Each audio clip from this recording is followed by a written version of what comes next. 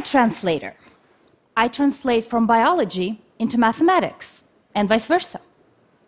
I write mathematical models, which in my case are systems of differential equations, to describe biological mechanisms, such as cell growth.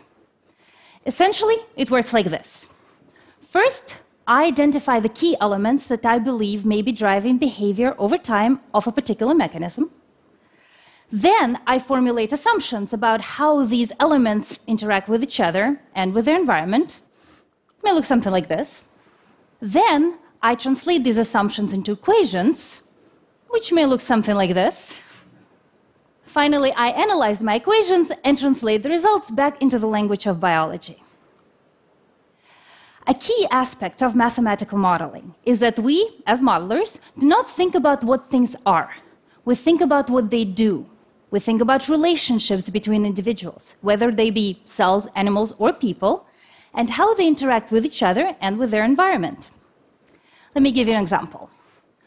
What do foxes and immune cells have in common?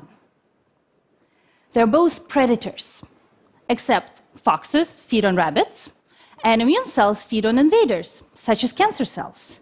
But from a mathematical point of view, a qualitatively same system of predator-prey type equations will describe interactions between foxes and rabbits and cancer and immune cells. Predator-prey type systems have been studied extensively in scientific literature, describing interactions of two populations where survival of one depends on consuming the other.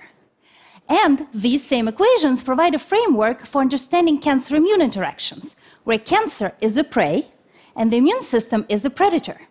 And the prey employs all sorts of tricks to prevent the predator from killing it, ranging from camouflaging itself to stealing the predator's food. This can have some very interesting implications. For example, despite enormous successes in the field of immunotherapy, there still remains somewhat limited efficacy when it comes to solid tumors. But if you think about it ecologically, both cancer and immune cells, the prey and the predator, require nutrients, such as glucose, to survive. If cancer cells outcompete the immune cells for shared nutrients in the tumor microenvironment, then the immune cells will physically not be able to do their job. This predator-prey shared resource type model is something I've worked on in my own research, and it was recently shown experimentally that restoring the metabolic balance in the tumor microenvironment, that is, making sure immune cells get their food, can give them, the predators, back their edge in fighting cancer, the prey.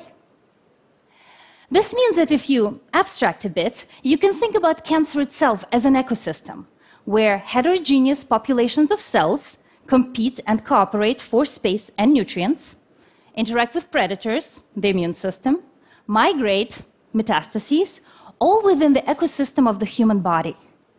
And what do we know about most ecosystems from conservation biology? That one of the best ways to extinguish species is not to target them directly, but to target their environment.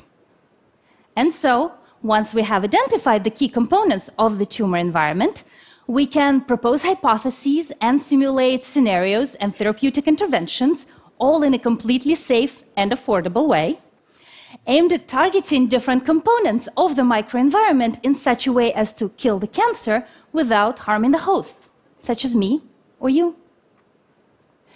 And so, while the immediate goal of my research is to advance research and innovation and to reduce its cost, the real intent, of course, is to save lives. And that's what I try to do through mathematical modeling applied to biology, and in particular to the development of drugs. It's a field that until relatively recently has remained somewhat marginal, but it has matured, and there are now very well-developed mathematical methods, a lot of pre-programmed tools, including free ones, and an ever-increasing amount of computational power available to us. The power and beauty of mathematical modeling lies in the fact that it makes you formalize in a very rigorous way what we think we know. We make assumptions, translate them into equations, run simulations, all to answer the question, in a world where my assumptions are true, what do I expect to see? It's a pretty simple conceptual framework. It's all about asking the right questions, but it can unleash numerous opportunities for testing biological hypotheses. If our predictions match our observations, great, we got it right. So we can make further predictions by changing this or that aspect of the model. If, however, our predictions do not match our observations, that means that some of our assumptions are wrong, and so our understanding of the key mechanisms of underlying biology is still incomplete.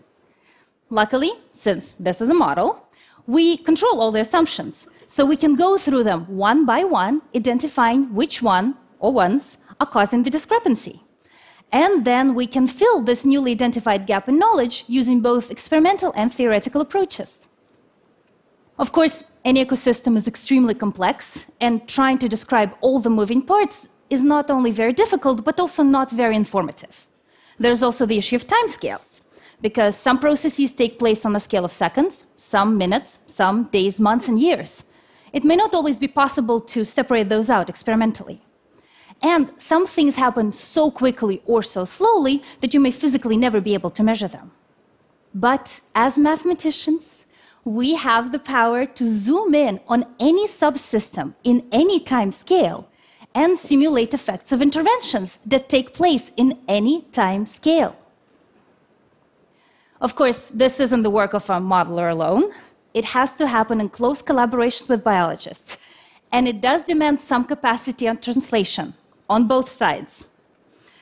But starting with a theoretical formulation of a problem can unleash numerous opportunities for testing hypotheses and simulating scenarios and therapeutic interventions, all in a completely safe way. It can identify gaps in knowledge and logical inconsistencies, and can help guide us as to where we should keep looking and where there may be a dead end. In other words, mathematical modeling can help us answer questions that directly affect people's health, that affect each person's health, actually, because mathematical modeling will be key to propelling personalized medicine. And it all comes down to asking the right question and translating it to the right equation, and back. Thank you.